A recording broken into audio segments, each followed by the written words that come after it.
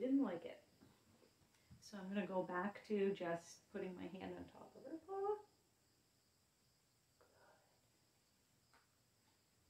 I'm going to deliver it so she doesn't have to get up every time.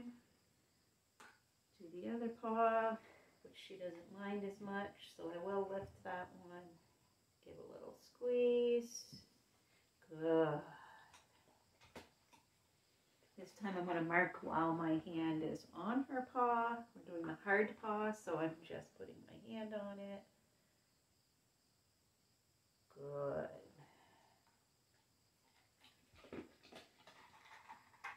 And I always go too long with beta, so I'm doing one more and then I'm stopping.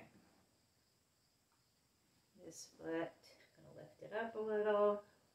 If you can see it, squeeze it. Good. Okay.